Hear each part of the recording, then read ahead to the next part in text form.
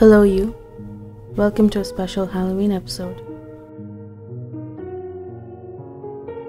I have always been drawn to the strange and mysterious, be it being fascinated by Vikram Betal as a kid or being spellbound by the stories of Bhoot, Chaturdashi and All Hallows Eve. So this year, for these occasions, I decided to take a little break from crafting and instead stage shoot and DIY a fascinatingly spooky portrait.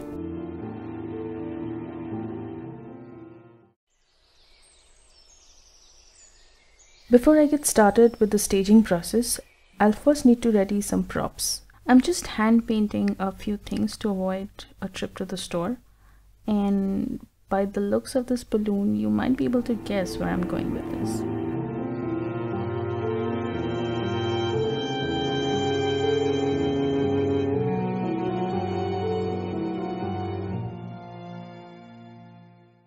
I've lately been binge watching this CBS show called Ghosts, and I really wanted to recreate this 3D effect where you can see the ghosts almost jumping out of their photo frames.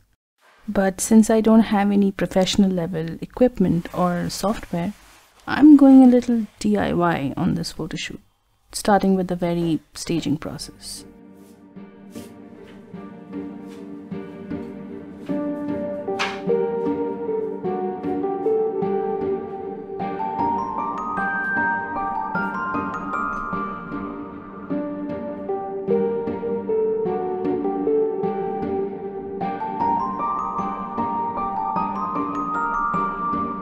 One important hack that I learned from YouTuber Christine McConnell was marking the tripod's position on the floor with tape. This way, if by any chance you move your tripod, you'll always be able to put it back in place without messing up with your frame. By the way, don't forget to check out my DIY Diwali video. Now that it's dark outside, we'll move on to the lighting phase.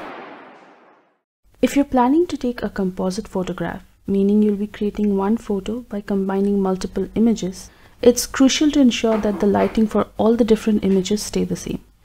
This is easier to do when you're shooting at night, but in case you have to do a shoot during the daytime, it's best to cover up all the surfaces that's going to let in the changing daylight. A good spooky portrait also needs good backlighting, for which you can either Frankenstein some strong string lights or the bulbs on your vanity like I did.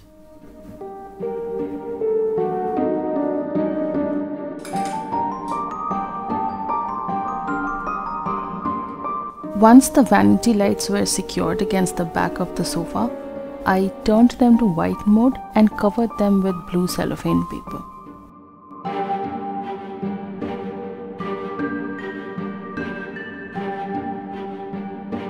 It's now time to start the photo shoot.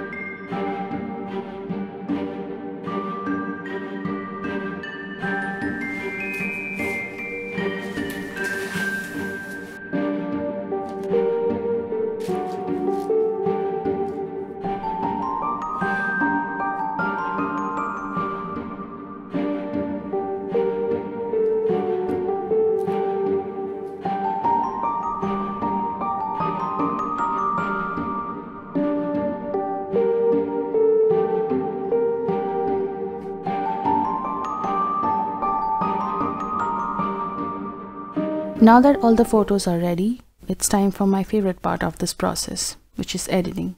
The best free photo editing tool, in my opinion, is Pixlr. For this particular composite image, I'll go to Pixlr E and select a master image first, which will be the base on which I'll compile all the layers. Once my base is selected, I'll download some PNGs of ornate photo frames from Pixabay and add them to the master image in separate layers. Just to make them look as natural as possible at this point, I'll just shift the color and brightness levels accordingly. I'll repeat the same process to add different backgrounds to each of the frames, while also adding a bit of shadow to the frames because I want them to have a 3D effect. I'll show you how I do that in a bit.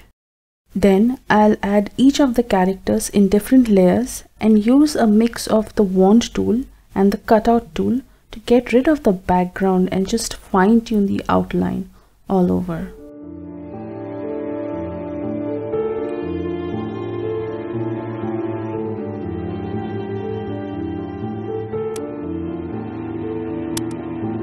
To add the 3D effect, I'll create shadows for each of the characters as well, so that it looks like they are jumping out of the photo frames.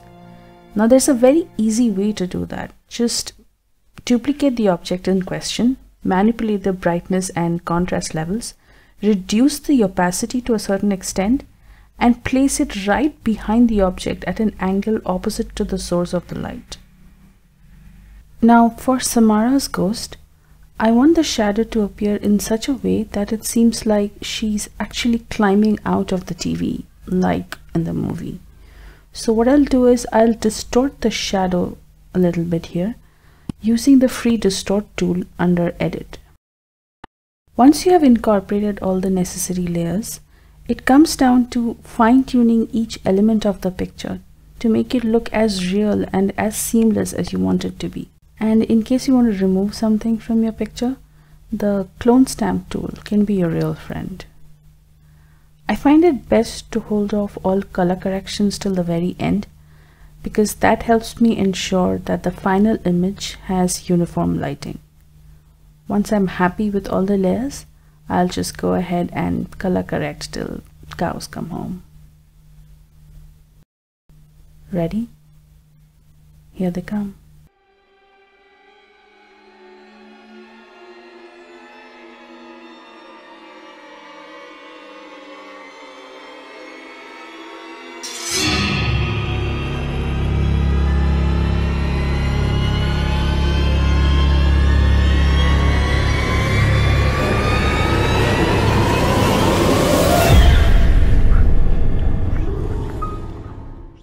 Thank you for joining us today. Happy Halloween.